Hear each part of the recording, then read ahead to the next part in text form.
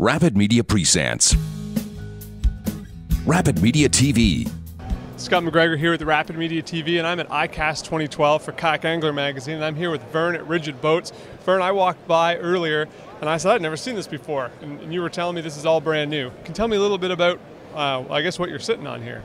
Exactly. Well, this is actually the first stand-up fishing board made. We classify this as a board, and it's U.S. Coast Guard certified as a kayak, so licensable.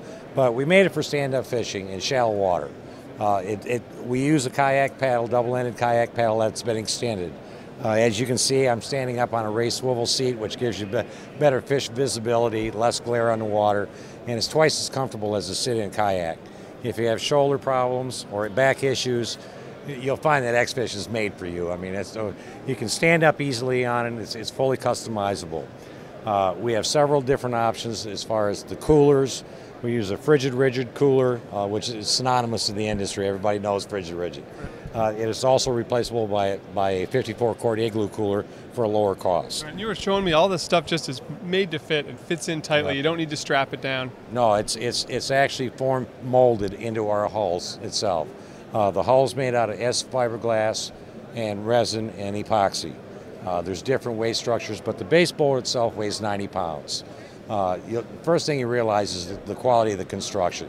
This isn't a roll of mold product.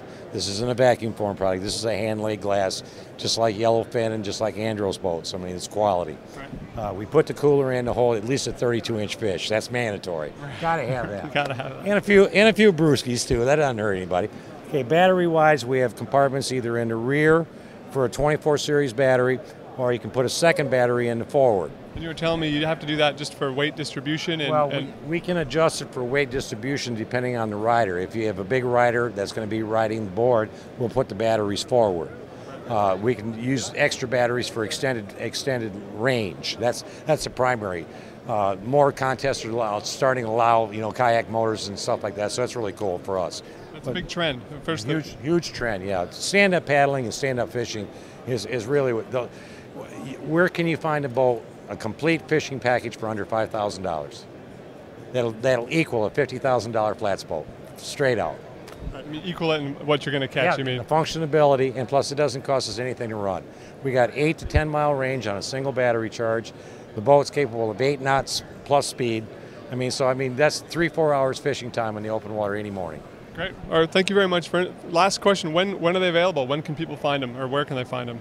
We can find them online at Xfish, www.xfishsup.com. Great. Thank you very much. Very much. This is Scott McGregor with Rapid Media TV at iCAST 2012, hoping you paddle forever.